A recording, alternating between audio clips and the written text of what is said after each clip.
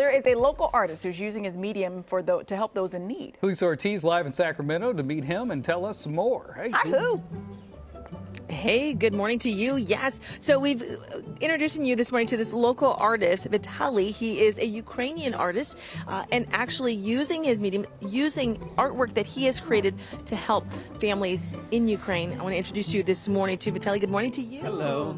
Good morning. You have family still in Ukraine. You've been here for about 20 years. So I want to start with, first, have you been able to make contact with your family? Can you talk a little bit about your perspective? Yes, my parents have called FaceTime, and I have relatives in different cities. Yeah. So it's on my father's side and mother's side. Some relatives have moved out already, but most of them stay there. You decided you've been painting since you were 6 years old, so this was your opportunity, because I would imagine being here very difficult to try to do your part, to try to help as much as you want to. But you decided to do this, and specifically to help by selling your artwork to help with food and water. You said that's been very difficult for some areas. Yes, we are lucky that in Sacramento there are quite a few Ukrainian charities. I would like to use uahouse.org.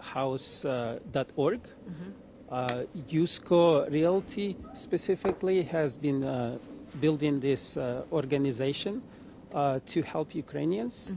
So I'll be using this around 40% from my profit to make sure that Ukrainian people get help. You said that water has been difficult for some families to even get.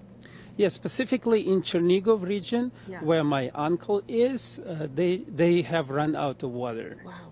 Yes. So obviously this is a sparked and touched extremely close to home for you. These are some of the art pieces. He's kind of made a little art gallery for us here in the backyard area to show just beautiful pieces. Like I said, you've been painting since you were 6. What type of painting? Most of the paintings that I used to do was landscapes and seascapes. I really like seascapes.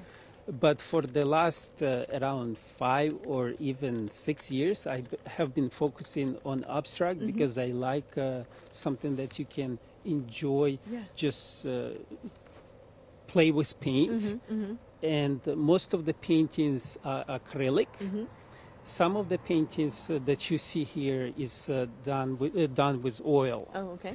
So most likely that maybe a year from now you'll see even bigger paintings, because I love big paintings. Bigger is better, right? Oh my goodness. Okay, so again, it's such a great way for you to help, and you can too. So again, a portion of the sales from the next 50 pieces will be helping. It is uahouse.org. We've got that linked up to our website if you are interested in helping out.